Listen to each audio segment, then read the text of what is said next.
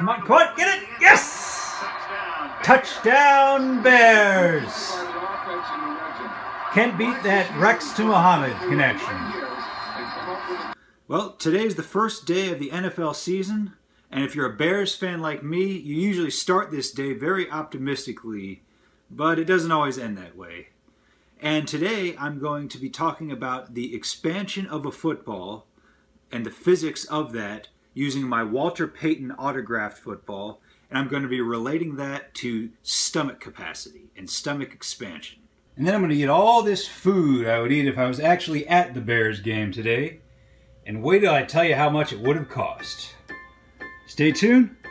You're watching Eating Cereal.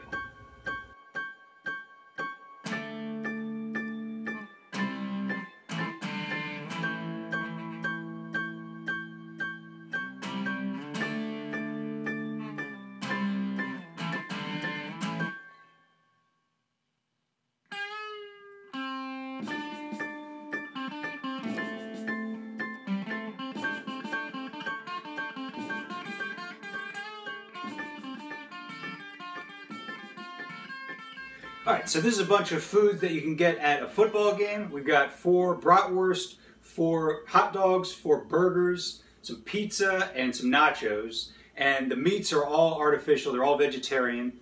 And at the football game, this amount of food would cost about $145, and I got it for around $20. So pretty happy with that deal. So I'm just going to snap my fingers here, and we're going to get started. So this football is a bit underinflated at the moment. It's at about 5 psi gauge. And let me explain to you what gauge means.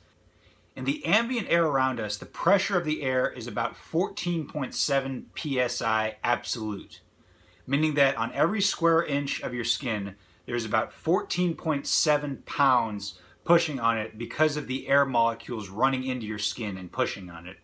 Now, the reason that you don't feel it is because from the inside of your body, your blood vessels and everything else are pushing back at the same pressure. So that's the pressure on planet Earth, and on Mars, it's roughly 1/10 of that.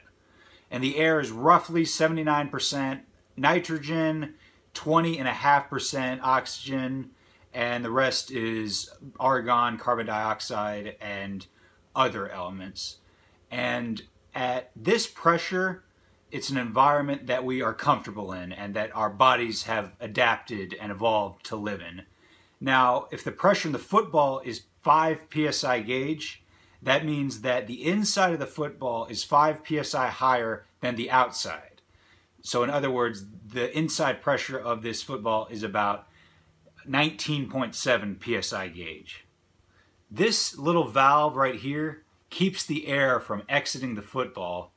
And if you followed the Deflategate scandal with the Patriots, you are now aware that the regulation pressure for an NFL football is between 12.5 and 13.5 psi gauge. And normally when somebody says 13 psi, they mean 13 psi gauge rather than absolute. So let's consider what a pressure of 13 psi does to the materials within the football.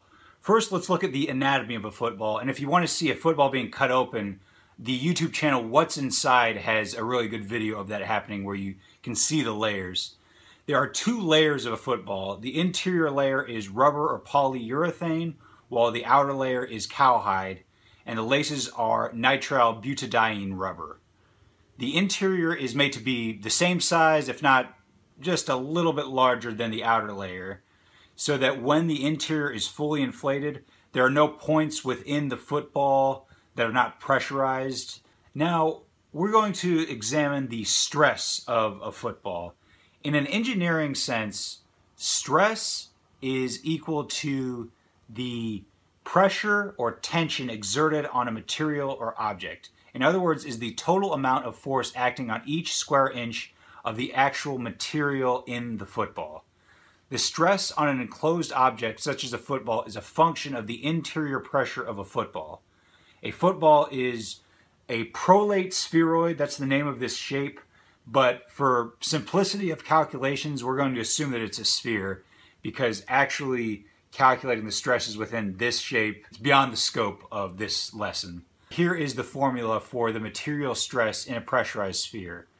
Sigma equals PR over 2T, where R is the radius of the football, and then T is the wall thickness within the football. So if the pressure is 13 psi, the radius is 4 inches, and the wall thickness is about 0.4 inches, then the stress calculates to be 65 psi. So what we're going to do now is look at a stress-strain curve for the material on the interior of this football, vulcanized rubber. Now, if you've ever sat in a material science class, you've seen plots like this many, many times. And what this one's telling us is that for vulcanized rubber, tensile strain at a stress of 65 psi is roughly 100%. And what that means is that the rubber doubles in length when this type of pressure is applied. Now, football doesn't double in size when we inflate it, so what's happening here? And the answer is because the leather outer layer. Leather is a much stiffer material than vulcanized rubber, so this is the expansion limiting factor here, and it's not going to give nearly as much as the vulcanized rubber. Oh, this is terrible. So now let's relate this to the expansion of the human stomach. The main component of the stomach is muscle fiber. Now for simplicity, let's also assume the stomach is a sphere, even though it's a much more strange shape. And there are several things that can limit the expansion of the stomach. One is the amount of fat between the stomach and the skin. Stress in fat layers can be painful, but the main inhibitor of stomach expansion is the stomach wall itself. Stomach wall consists of an elaborate network of muscle fibers, and the fibers stretch in the same way that vulcanized rubber stretches within the football. The main difference, though, is that since the stomach is in a biological setting, the tissue can adapt. If the stomach is stretched far enough, it can adjust during the next relaxation period by reinforcing itself with more protein and thickening the tissue. Whether or not this is safe in the long term is not clear. So now that we've related the expansion of a football to the expansion of the human stomach, let's see if I can expand enough to finish off all of these football foods. If I take one more bite, I'm going to lose it. So, no more for me. I underestimated. I bit off more than I could chew. And yeah, this stuff really, it all just tastes like cold shoe leather now. So yeah, no more for me. Hopefully the bears fare better than I did today. But yeah, just tune in next time when I'll be eating something better than this. This has been Eating Cereal.